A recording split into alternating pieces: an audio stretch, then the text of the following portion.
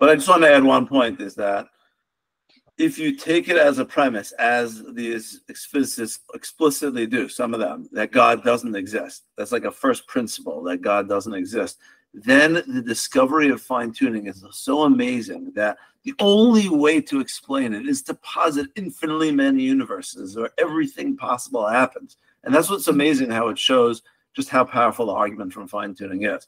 If you start with the premise God doesn't exist, then you end up with infinite universe with all the craziness of it.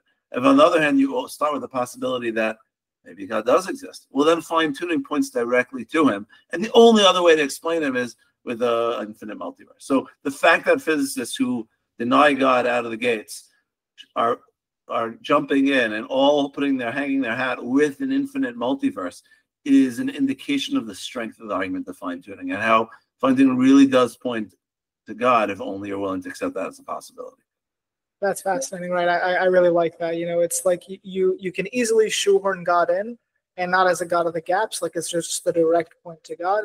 Right. And like if not, you have to concoct such a complex theory, which itself lends such complex problems that you have to spend decades and possibly never, you know, if ever, figuring out. Right.